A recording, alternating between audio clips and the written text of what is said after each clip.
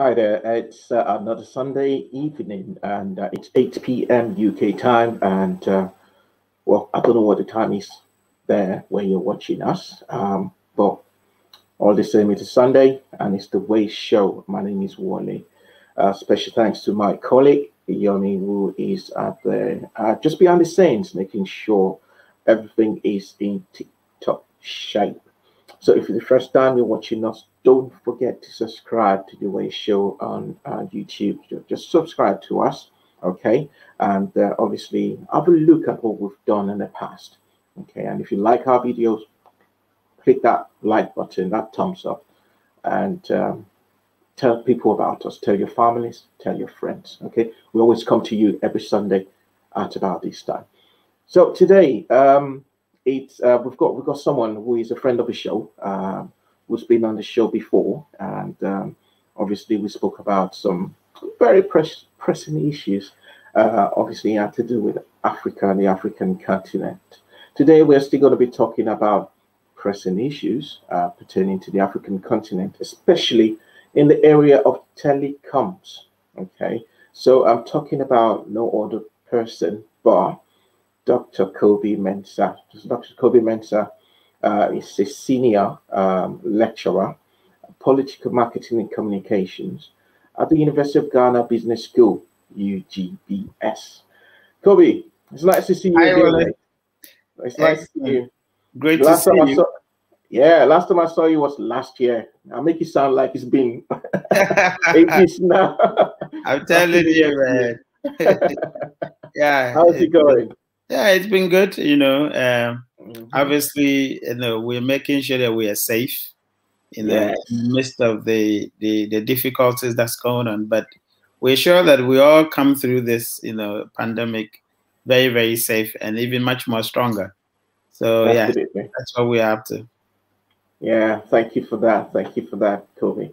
So, Kobby, well, today we're talking about telephony, especially with regards to the African market. We're looking at the last 20 years of telephony, marketing, telecoms, whatever you want to call it, in Africa. And it's been a long way. I mean, since 1999, I know for sure in Nigeria when the Obasanjo government came in and obviously gave the Nigerian nation GSM, as they call it, and not telephones, GSM.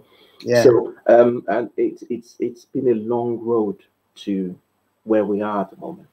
Could you please, in your own words, and obviously with your background and obviously with your expertise in telephony, marketing, and communications, and what have you, chronicle what it's been like having telephony services to sub-Saharan African countries, where we started off from to where we are at the moment. Correct. All right. Thank you, Wally, for having me. And I think that you rightly put it. I mean, from the obviously late 90s up until 2000s, we have seen a tremendous, changes within the market. I mean, it would interest a lot of people to know that I have actually worked in the industry for close to 10 years. I worked with T-Mobile. I served in different departments, including the technical department as well, which we used to call it the tech guys. But obviously, majority of times I spent in the customer services relationship, department as well. Sometimes I served in the credit, facilities. I'm the credit department. So quite a lot of views, quite a lot of experiences that I have actually gone through, in the last, period of obviously before I went into my PhD and then went into what we call political marketing, which is my area. But I mean, over the years, I had that experience, within the telecom market. Now, as you put it, Africa actually experienced telephony, obviously mobile telephony, from the early 2000s, from 1999, up onwards. In fact, from 1994, 95, and then up until the early 2000s. In fact, in Ghana, for example, the first network that we had, apart from the Ghana Telecoms, which initially was the post office, and then it was changed to Ghana Telecom. I mean, the unit or the entity was broken into two, and then we had a Ghana Telecom. Then later on, we had what we call the Mobitel. Mobitel was the first entity, foreign entity that actually entered the market at the time. Of course, followed by another entity called Westel. But in terms of the mobile telephony market, it was Mobitel that actually began the journey. And I'm sure a lot of people have, a lot of Ghanaians, if I should put it, have fond memories of what we used to call Mijina Bonte in America. Say that is a local Ghanaian language. That actually means that I'm actually talking to you from the outside. So in the reference, reference to a mobile phone, because obviously the telephony that we used to have, obviously everybody knows, was, indoors, or an enclosed place, but then we started having that experience of being able to talk regardless of where you are, on the move, etc. So Mobitel actually came up with that particular advert, which was so popular, and it almost became the name of the brand, Mijina Bonte, make us say, as a lot of people used to. And then what we remember was that it was this massive phones, the block of phones were pretty massive, especially I think it was mostly, Motorola at the time. That was the most, what do you call, ubiquitous brand. Everybody knew Motorola. And that was the beginning. Obviously, we had Siemens, we had Alcatel, all those brands started coming in later on. But the beginning of the telephony, the mobile telephony market in Africa, or in Ghana, if I should put it, was started off by, Mobitel. Clearly, the service, was pretty much voice, what we know now as internet, text, all those things that we're talking about never existed. It was just voice, so you have your phone, you make your call, and that's it. Now, roll out the years, and we have so many, communications, models that, we couldn't even imagine that it will come to that. So as the conversation goes on, I'm sure I can expand on, obviously the consumer market, how it's expanded, the supply market, how it's expanded, and the inclusion of, so to speak, other services, complementary services, and so the mobile phone is no longer a talking device, but so many other devices, including gaming. And we could never think about it in that way. And that actually speaks to the sophistication of the market. Market starts gradually, and then it explodes. And so, if you're within the commercial space or within the business space, you should understand the growth of the market. You should understand how technology, fundamentally transforms market and takes us to a level where we could never imagine. It's very brilliantly put there, Kobby. And in 1999, there was just about 10% African population at the mobile phone. 10%. Yeah. And there's been a massive jump now, okay, from that 10% to probably about 70, 80%, if not 90, nearing 90% of Africans with mobile phone. I mean, even people in my village, where I come from, in Ondo State, Nigeria, you go there, you have mobile coverage. People, elderly people, have mobile phones to communicate with their sons, their grandchildren, their daughters, wherever they are in Africa. Indeed, well, what would you attribute to that? I mean, why is that jump so massive from less than 10% in 1999, 2000, and to about close to 90% at the moment? Yeah, I think that the penetration of mobile phone into the African market, could be, associated with policy changes. Most of the African countries, when they were turning to democracy, they had to have, what we call the deregulation, policies, or what you call the marketization, at the time. Obviously, it was one of the conditions, or the preconditions, that the World Bank, would actually put in place for you to be able to access, some facilities, for example.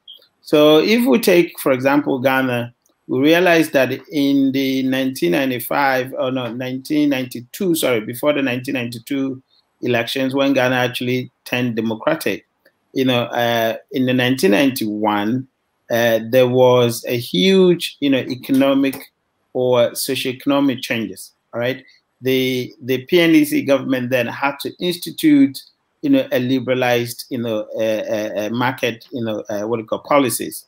That means that they had to deregulate quite a number of state institutions, including the telecommunication, sector.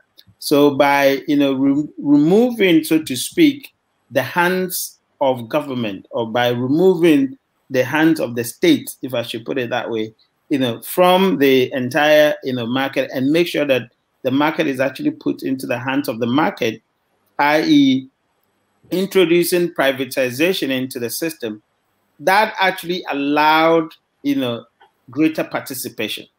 And then, of course, it allowed investment, so a huge investment by players that were interested in that industry meant that there could be quality of service, all right? And then, of course, coupled with the growing middle class, because obviously the deregulation policy meant that so many other sectors had to be, taken from the hands of state into so many other players' hands. So you see that the banking sectors were deregulated, the telecom sectors were deregulated, obviously educational sector, the private, what you call players came in. So many other sectors of the economy had to be deregulated. And so there was a gradual build-up of, economic sustainability of middle class, what do you call people, or middle class Ghanaians or Africans. So very much, could be attributed to policy changes. Of course, you could talk about the role that democracy actually played, because if countries were not democratic, then of course the state was much more authoritarian and would be the sole operator of some of these, socioeconomic, sectors. But of course, as the continent moved into democracy, and as you can see, quite a number of African countries are now democratic, then of course, the conditions for engagement, for them to be part of the committee of, nation state, were that they had to deregulate their market, in order that, the state would not be the only player, in the market. And so it allowed for greater participation, it allowed for economic growth, it allowed for so many other things. And therefore, we had this boom, or this huge penetration of ICT in the African society. So you would say that much of it was, the change in policy. Mm-hmm.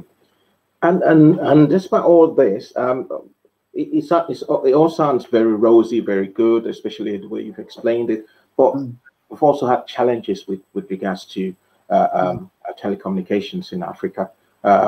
Either issue of connectivity being the main issue, because a recent survey of mobile customers in Nigeria, South Africa, Ghana, Kenya, and Ivory Coast found that customers are increasingly dissatisfied with the quality of their telephony services, and you see some customers having 1 to probably 4 different telephone lines, so as in quotes now. Going from where we've come from, okay, looking back at where we've come from, would you say it is really liberalized, one, Africa and Africans, 2, should we be expecting to be where we are at the moment, or should we have been far ahead of where we are at the moment in Africa telephony? Well, I think that given the situation that we find ourselves, we probably should have been far ahead. The reason why I'm saying that is that I remember when I used to be with T-Mobile, there was a time that we had obviously, voice was the main product for telecommunication. I mean, mobile phone companies. And then we had SMS, a short, messaging, short messaging services, which, we had. So, of course, you had voice and then SMS, on the GSM systems. Now, there came a time where we had, if you remember, we had what we call the MMS, multimedia messaging that actually came in, where you can actually send a picture message. And a lot of people don't know, but those days, a picture message, you cannot watch it on the phone, but you have to go and watch the picture message from a computer, a laptop, or a PC, because the phones then were analog and they couldn't actually take that. So when somebody sent you a picture message, you actually sent a link, and then you go onto the internet, you put in the link, and then you watch the picture. Now, because there was no infrastructure to hold those messages or to actually hold those backups, you got opportunity once to watch the picture. And once you watch the picture, it is actually wiped off from the company's system. So, those days, if you watch your picture message, immediately you watch it. And there was not, the phones or the systems were not in a position where you can screenshot, that kind of thing. It wasn't that, fashionable those days. So you watch the picture and it's gone. All right. And then, of course, we moved on from the MMS, and then we went into video calling. You remember 3 network? Yes. 3 network was the only network that had video calling. Yeah, they came into the UK, with video call, and that is the only network that had video call. So you could only be on a video call if you're on 3 network, right? And then, of course, other players realized that, in fact, there were a lot of skepticism about the video call, and there were a lot of issues about invasion of privacy, etc., and how it was going to pan out. And I quite remember very well. I think it was this network that had O2. O2 was the one that later on came onto the video call after the 3 networks, things with O2 or so, and then other networks followed. So in the end, we moved from, you realize that we moved from voice to SMS to MMS to video call, and now we have exploded, into, voice over IP, calls, which was ushered in by Skype, if you remember. I quite remember that when I was doing my master's, we were just listening to BBC News, and then there was a news item about a new company that actually allows phone calls over the internet. So when voice over IP by Skype came in, it really impacted on the services of mobile phone companies, because now people could make calls free of charge, and in fact, people could also see themselves as well, because they had the video functionality in that. So if you look at the progression of telephony, all right, from the West, it had been systematic, it had been incremental. Now, if you compare that to Africa, we actually leapfrog some of the technologies. We instantly hit. Africa never experienced MMS at a time.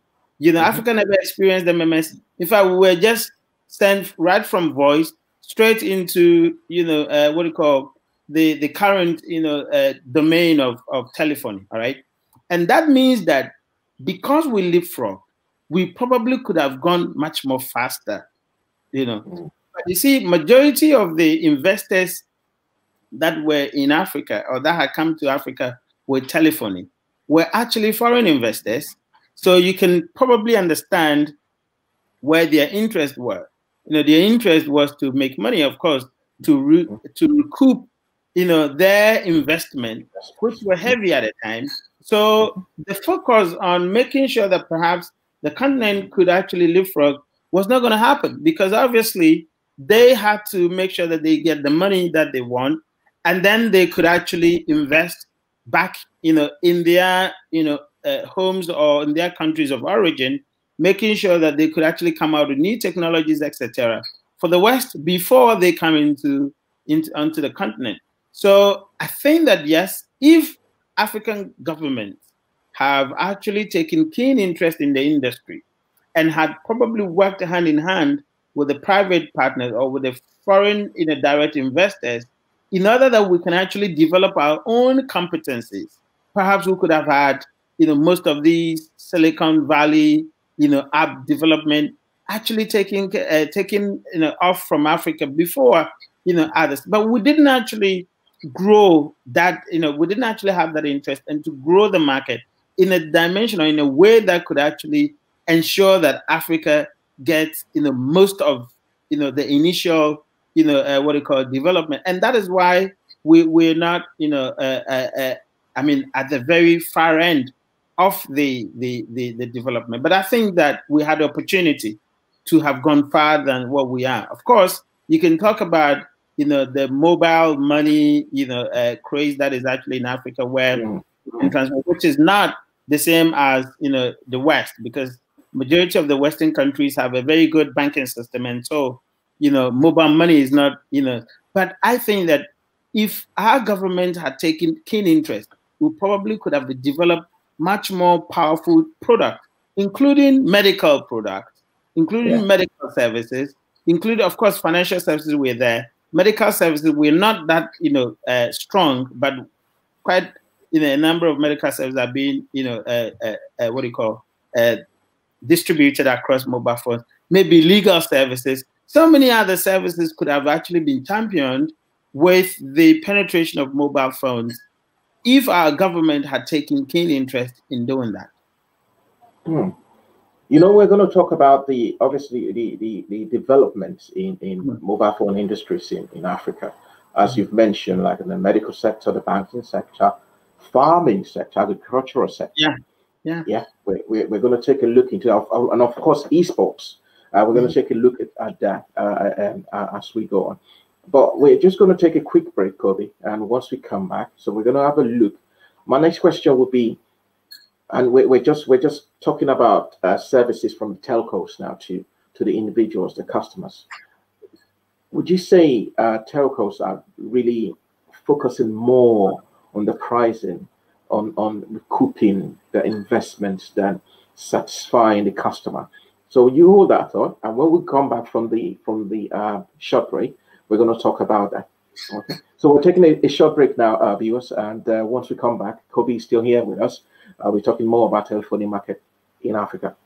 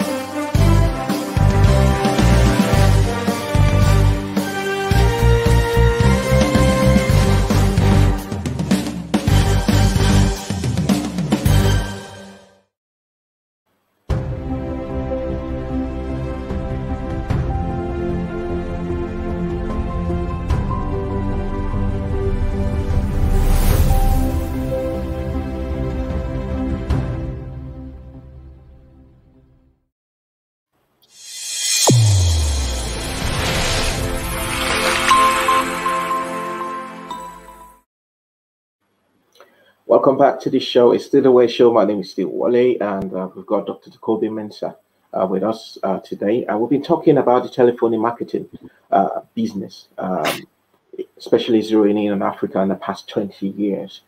And before we went on the short break, Kobby was talking about telcos and customers. Do you think we will see a situation where telcos will de-emphasize on product-based approach, that obviously of basic services, to shift into customer-centric strategy and de-emphasize on the investments in and making money out of the investments and then focus on satisfying that customer. I mean, here, I mean, in the UK, if I'm not satisfied, say with BT, I can go to O2 or I can go to GiftGaff or what have you. I mean, there's always something there out there that's tailored to my need.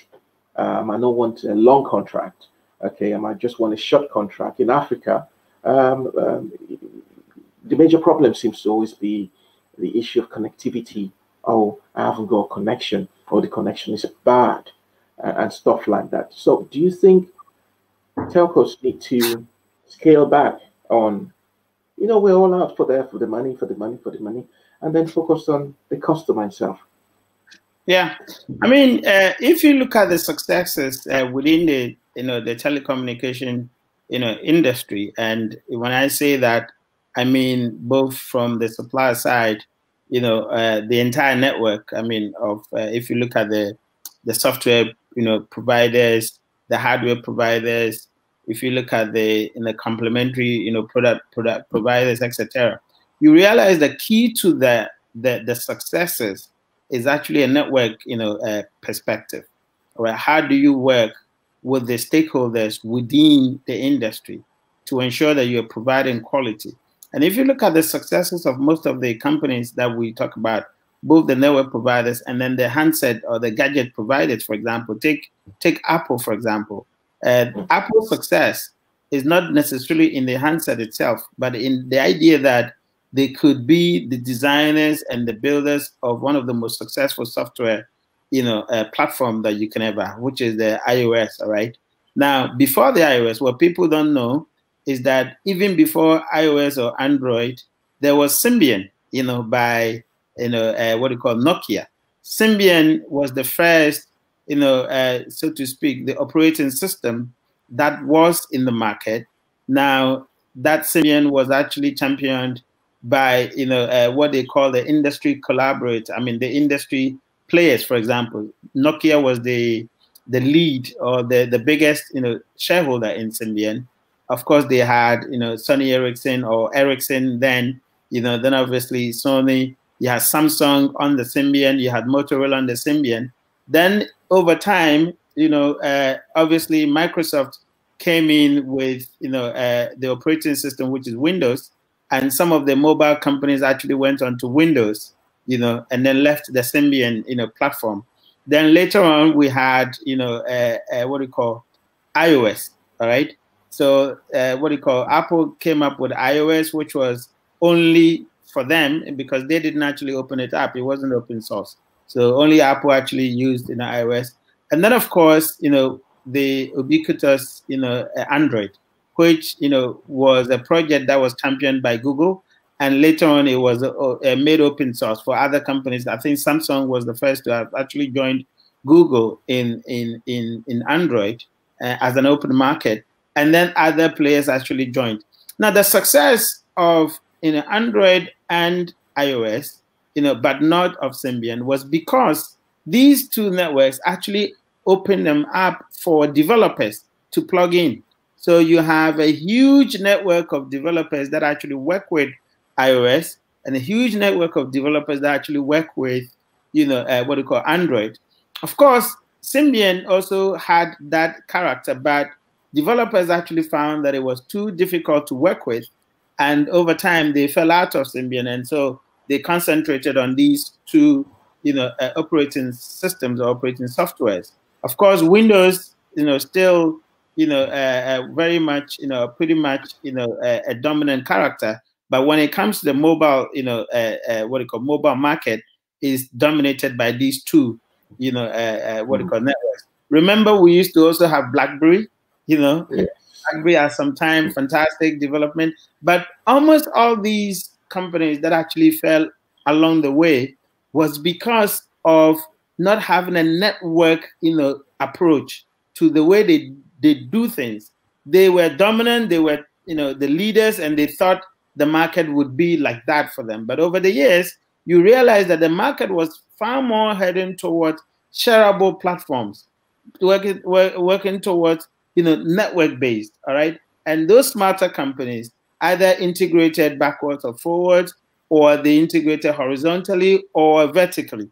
So what I'm actually trying to say is that the players in the market, for you to be able to satisfy the customer, you have to have a network approach, a network perspective of doing this. You have to maybe integrate horizontally and vertically sometimes, in order that you can have a good hold of what it is that is of quality for the customers. Now, my view is that for African telecommunication to satisfy customers, perhaps the telecom giant must start thinking about developing the capacity of startups, all right, young entrepreneurs in IT that can actually develop the fantastic apps that we're seeing now. Remember, the early days of telephony that we are talking about, there were no apps. All those, you know, it was static. I mean, the manufacturer gets the app, whatever the functions of the thing that we use on the phone, and there was no developer, you know, developing an app and putting it on the market for you to download. Now it's a completely different market.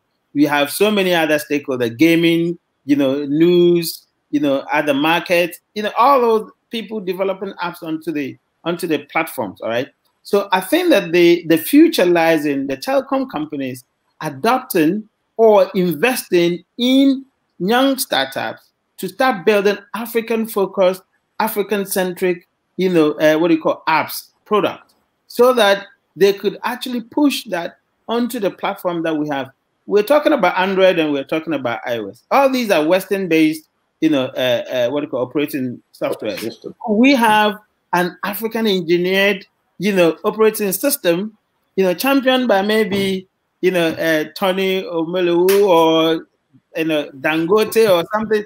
That is very African. You know, this is the kind of things that I think we can do it, all right? So that those markets could open up for African entrepreneurs, tech entrepreneurs to develop African softwares, and then for us to have our own kind of versions, you know, which I think we can do.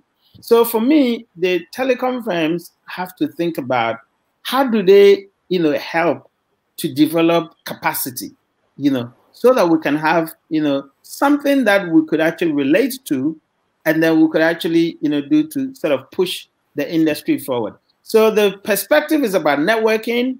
The perspective is about building homegrown talent. You know, a lot of startups, a lot of young people are in Africa who can do fantastic stuff. I mean, recently there is this one of these developers in Ghana that has had access to Netflix. All right, that was a fantastic development. But how many of these young entrepreneurs in Africa would have access to Netflix, for example? Quite a lot of them, but only few are getting access to the global platforms.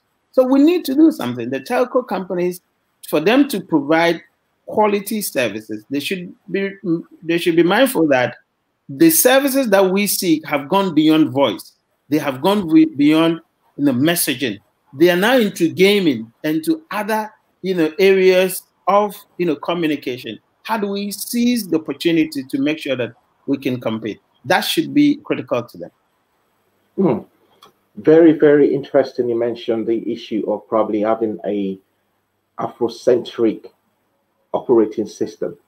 The Chinese obviously have got their COS, and obviously they've encouraged that, even within their own mobile telephone companies. Would you say having an Afro-based telephone that is actually suited for Africa, just like the Chinese have got their one, the COS, and they've got their Huawei's and what have you, obviously operate on the Linux and what have you. If Africa were to, you know, the people you've mentioned just now, and there are numerous of them, to say, okay, you know what, we want to invest in our African product. Okay, instead of relying on the more expensive American, British, and Chinese one. I'm talking about the Apples, the Samsung, and what have you. Let us develop our one, and obviously we'll be able to now encourage Africans, you know, African small tech guys, startups, to develop apps for our telephone. Would you? Is that a way forward, or should we also be? Should we still just be open to what we've got in developed worlds, you know, dumped on us?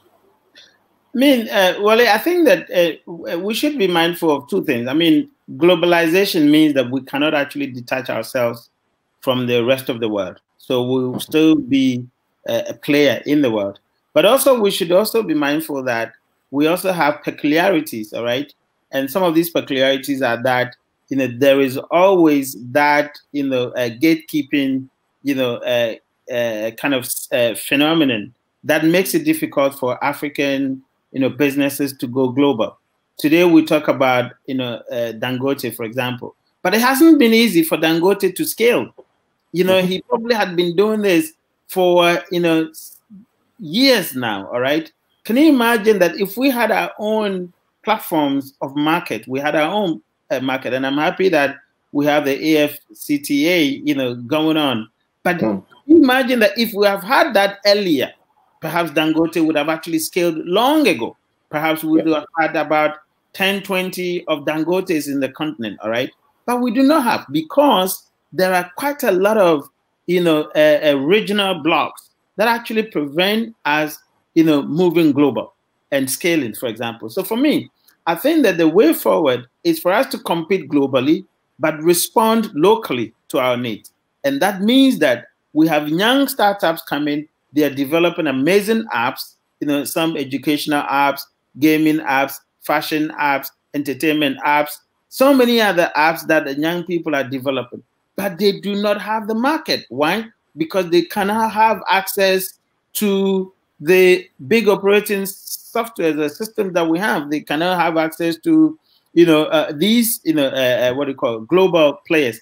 So why don't we start developing our own app to also compete globally, all right, but also give opportunity to our young people in order that we can actually scale quickly. So there is nothing stopping us from engaging in the global world, but we must actually engage from the position of strength. And if we can actually engage from the position of strength, then it means we have to start building our own. Because look, the continent is huge. The continent is resourceful. The continent is rich. I mean, we keep saying that, but why are we not competing globally with our own, build up systems? It's actually difficult to understand. So for me, I think that the way forward is for us to invest. If governments can actually work with their own private sector to start giving some headway to our young entrepreneurs, our young, ICT, what do you call, brains, to start doing something. And remember that when we start doing this, it is not only on ICT front. I mean, I have quite a number of students in journalism school, right? I teach in journalism school, for example. You have so many people who can write scripts, for example. There's so many fantastic ideas that they can actually put together. I teach in a business school. There are so many marketing, accounting, other professionals that could also bring their expertise into bear or to bear to make sure that these businesses can be sustainable. Why don't we provide the opportunity for these young brains to ensure that they could actually do something, massive for the continent and for the continent to actually grow?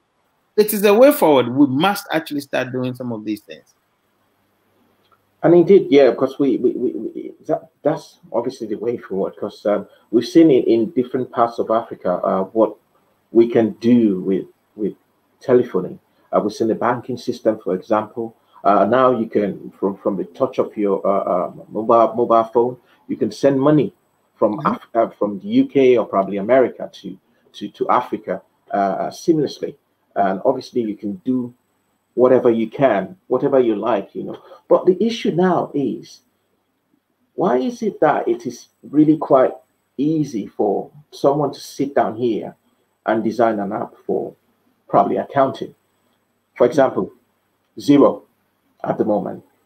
It's obviously web based. You can also do it on your telephone. But in Africa, you have people with that talent to probably design an app closer, if not much better than what they've got here. But they seem to always have a stone wall or brick wall when designing this and probably putting it on whatever platform they want to, probably i.e. Android or iOS. Why is this so? Is it because of what you just said? that we need to probably have our operating system, which could obviously cooperate with iOS and Android, or do we just go the Chinese way? Okay, we've got the population, okay, and don't forget we also have got the population of Africans in diaspora who probably would want to try out what works for Africa. Yeah. I think that it's been a good old, well, not good, but the old systems of we trust in what is from the West than what is from the African continent.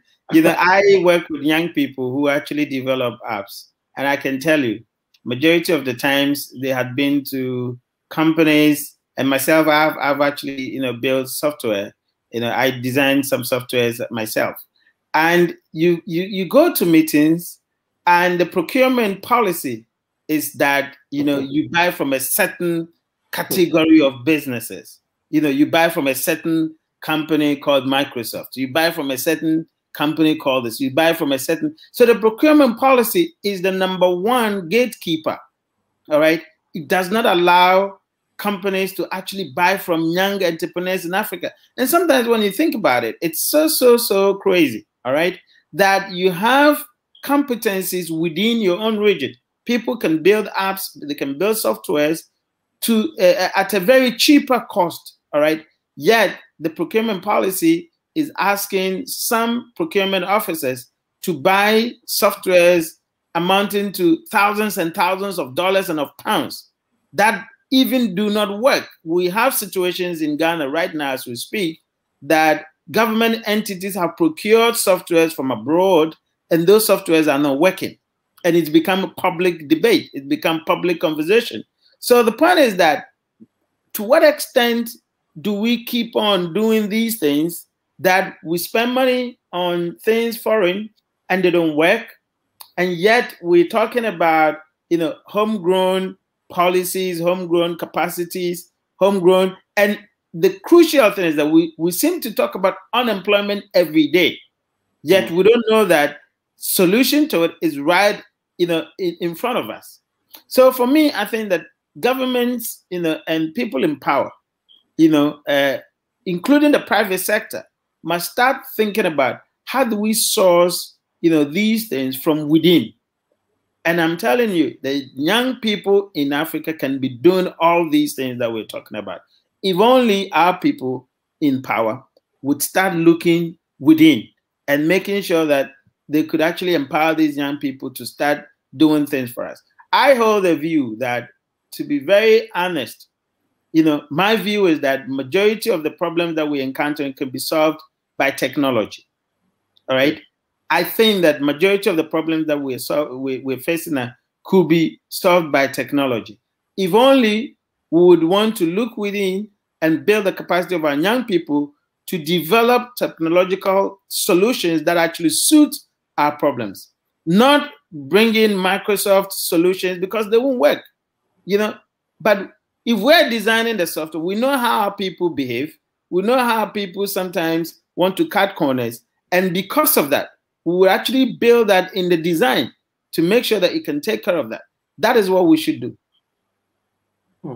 And just to add to that, Microsoft at some point, I think was in 2019, or if not early 2020, decided to invest over $100 million into opening the first development centers in the African continent, and obviously to employ over 100 full-time African developers, which obviously by 2023 will be 500.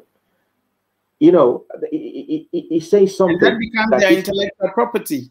Exactly. It says something. But why are our African governments not thinking about moving with the times? Do we always have to rely on our oil, on our mineral resources? All these countries of the world are shifting away from this. China, for example, India, they are slowly becoming the next tech giants of the world. What do we need to do? Do we need to have a change in orientation, or probably need to educate? And I hate using this word because we keep saying we need to educate our African leaders, our African people, but they are so educated to know how to steal the commonwealth of the nations. but they're not educated to know what is good for them. They go to all these countries. They go to China, they go to Dubai, they go to America, they come to the UK. They see how things work. Everything is not technology based. So what do we really need to do to change the psyche?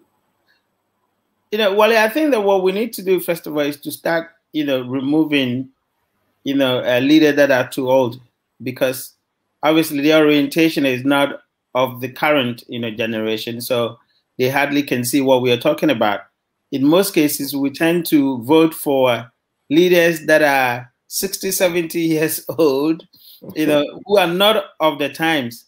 I mean, if we really want to have change in systems, then of course those who man the change must actually be able to relate. They must be, people who can actually understand, the context, of the product and the context of the product use. Now, if we keep having leaders in positions that are of certain ages, they do not appreciate what we are talking about. They could have lived abroad, they could have studied abroad, but still they cannot relate to the times that we're talking about. If you look at the majority of the emerging economies, most of them have young leaders that actually understand the contemporary times and how things could be solved. We have old leaders with old thinking of solutions, with old views, and they want to protect the status quo, which doesn't work. So for me, I think the starting point is that if you are an African and you're going to actually vote, exercise voting, make sure that you're voting for young people. People who, if they get opportunity to contest with bright ideas, that's what you're looking at, all right? Again, companies or businesses that are actually setting up wanting to be much more innovative, etc., they should start employing young people. They should start employing people that are very young, that have very agile thinking, agile minds, that have the competency to actually evolve, all right? But not to look at people who have already established, because they've established with a system. And so there is no incentive to actually change their ways. So for me, I think that we should start thinking about changing those who are actually managing the systems to put young people in place, change policies, making sure we are aligning policies to modern times, making sure that we are actually embedding technology into the way we do things, and then things can actually change. What's the future like for telephony in Africa? Now, we're seeing, again, I'm mentioning the banking system, we're seeing agriculture. I've noticed there was a particular guy that did something about an app for agriculture to develop agriculture in Africa, especially in Nigeria and West Africa. I've seen someone I know who is developing an app for healthcare in Africa. What's the limit, or is it limitless when it comes to telephony and what it can achieve in the African continent?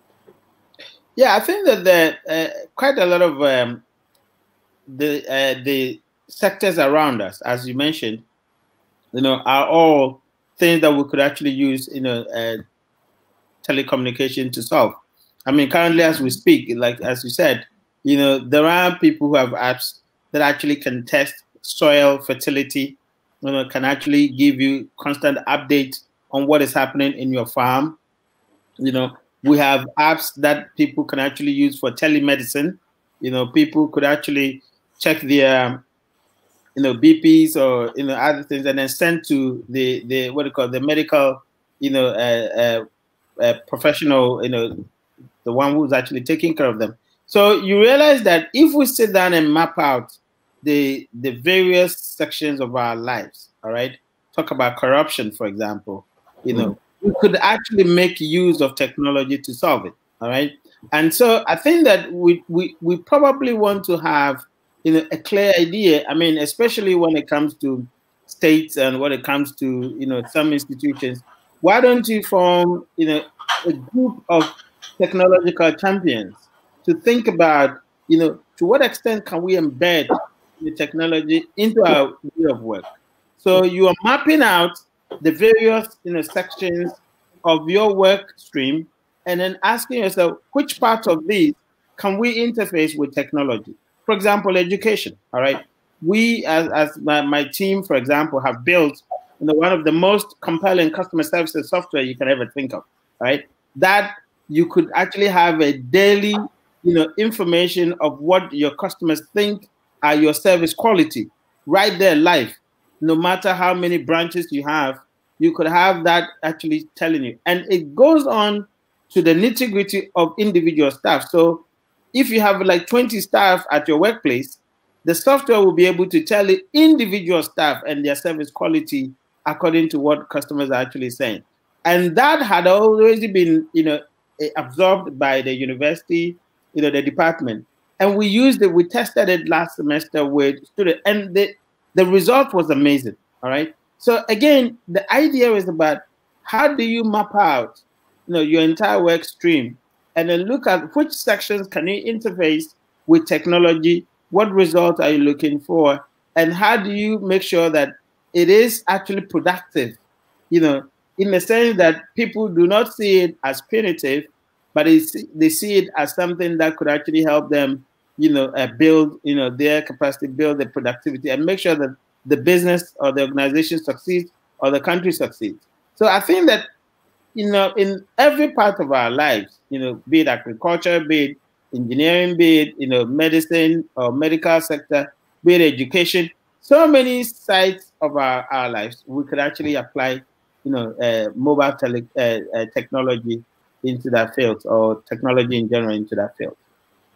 Yeah, I'll just take a quick comment from one of our viewers who, Bumi Omaho, said, our leaders know what to do to achieve what is being discussed on this show, but I think for them it's not a priority as well. Obviously, not a priority. We've already spoken about that.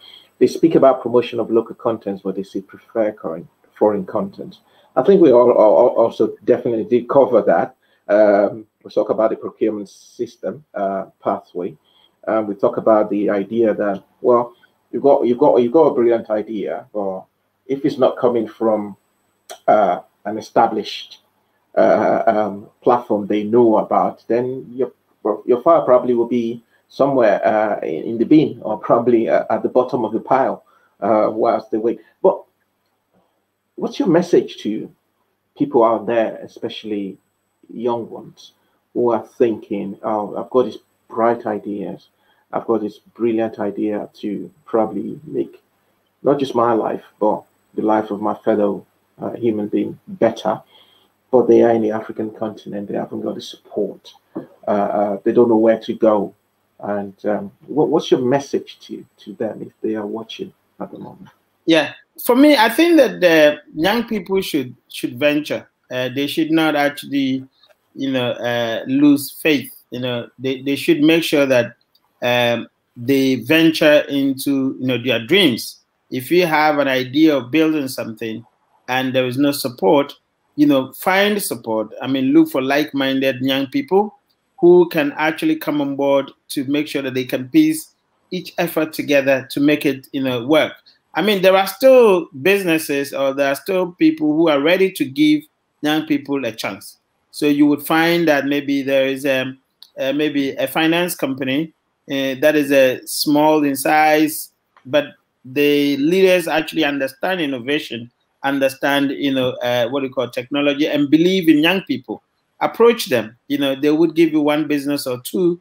Gradually, if you prove yourself, worthy of being in business, they would actually support you. So for me, people shouldn't actually lose faith that, we're not getting the big ticket. We must start anyway.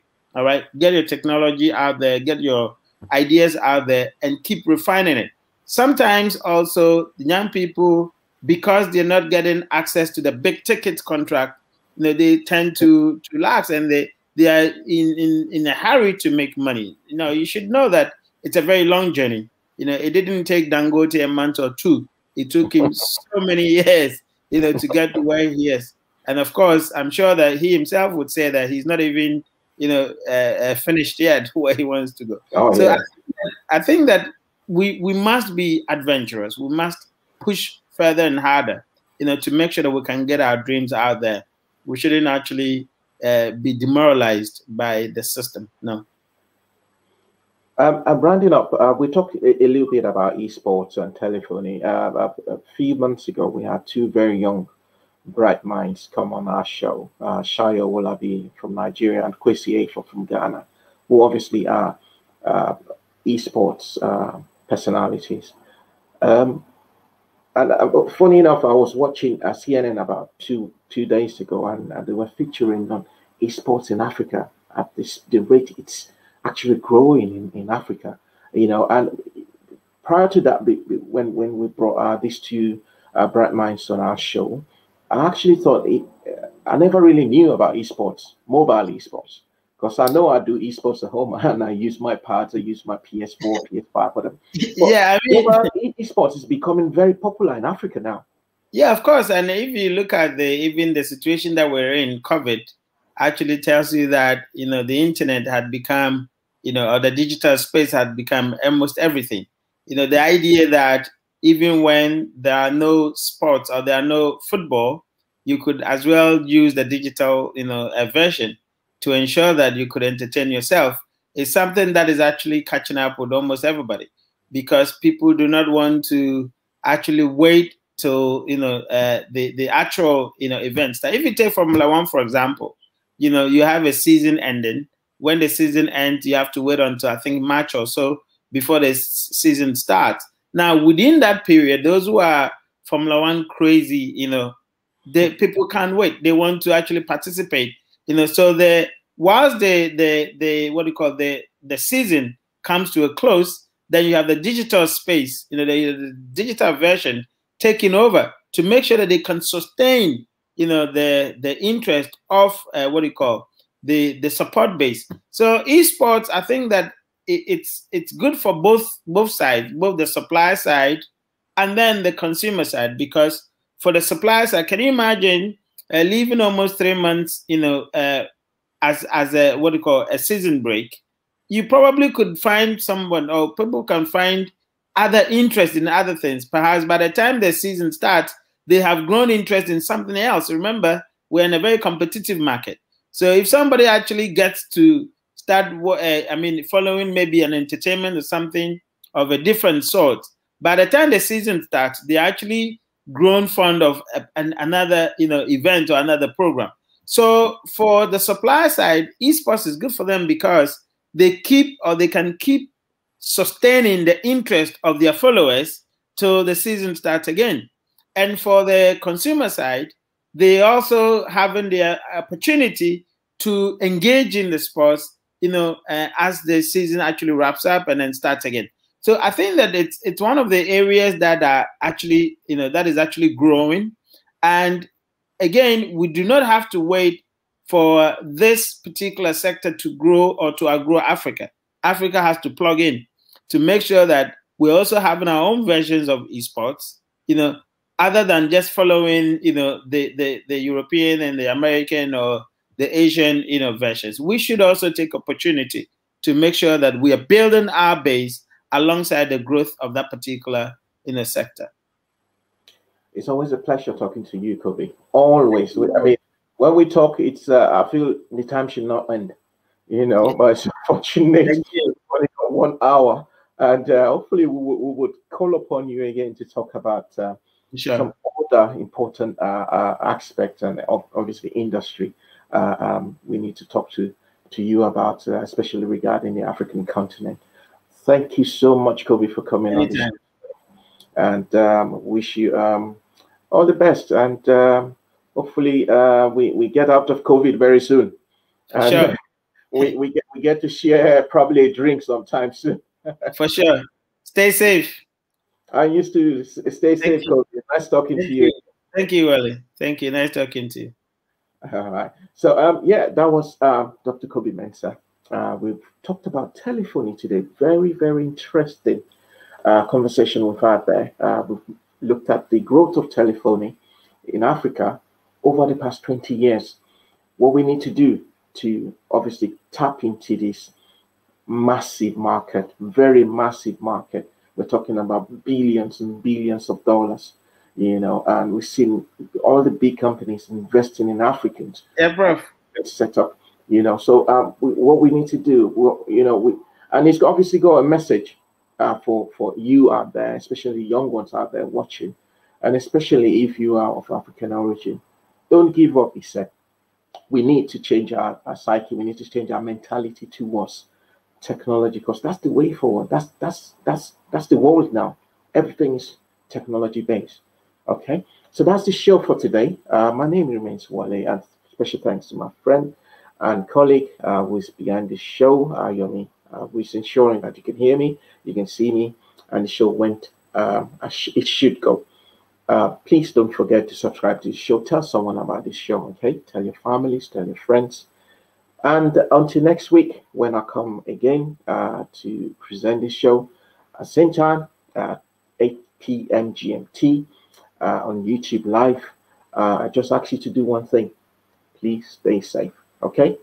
See you and have a very wonderful week. Bye-bye.